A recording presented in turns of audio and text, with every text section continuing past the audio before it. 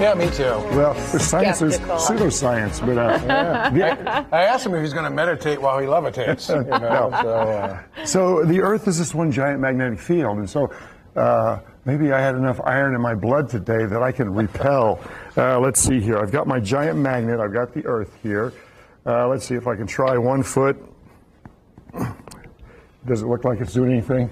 No? No, not yet. Maybe I need to look at my reference book. Do we have a reference? Yeah, well, you might want to try this here. Oh, okay. Yeah, that might help you out. Fun with magnets. Okay, Yeah. a kid's book. That should. That should. There you go. Okay, let's All see. right. Let's concentrate here. So, if I come Yeah, back. I mean, where's Pavel with our mood music? Oh yeah. Yeah, we need some music. Let's see. So let's try one leg.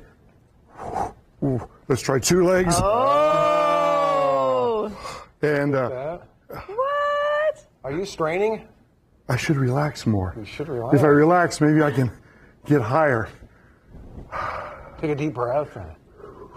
I tell you, harnessing the magnetic force of the Earth is not easy work. So a magnet attracts other magnets or iron. And I can't believe I'm doing this. This is, When was the last time you did this?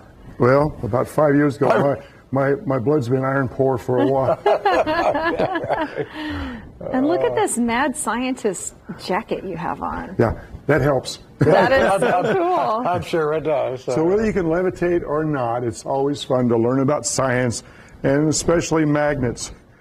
What do you think, Rand? Could you pull that off? Oh, yeah.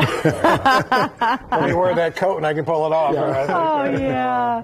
Oh, super cool, Rick. Okay. I love it. I got to get back down to Earth Okay, somehow. you good? How long Good? can you stay up like that? As long as The magnetic fields switch every million years from north to south. So it's shifting constantly, isn't it? It's not exactly at the north. There's the magnetic north and the geographic north.